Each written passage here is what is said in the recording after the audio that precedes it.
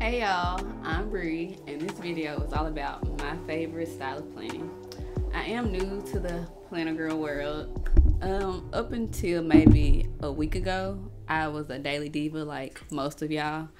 But I watched Felicia's YouTube video on weekly planning and I fell in love. So I think it's safe to say that weekly is my new jam. And here's an example of my weekly pad of what I did for this week.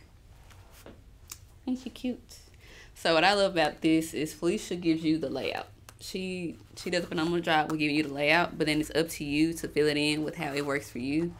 So on the days of the week, I put my designated days, like we have meeting days, or if we have a filming day, or if it's a day where I just need to strictly design, I color code it like that.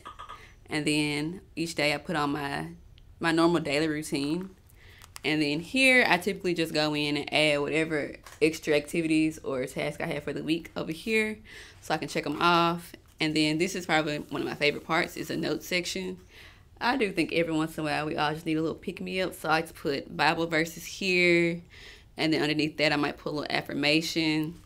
And then down here at the bottom, I typically leave this blank. So if Felicia needs anything added to my schedule, I just go ahead and pop it in right here. And then, of course, I add my little stickers. Y'all know Peyton is my girl. And so, yeah, I do think weekly is my new thing. I think y'all should try it if you haven't.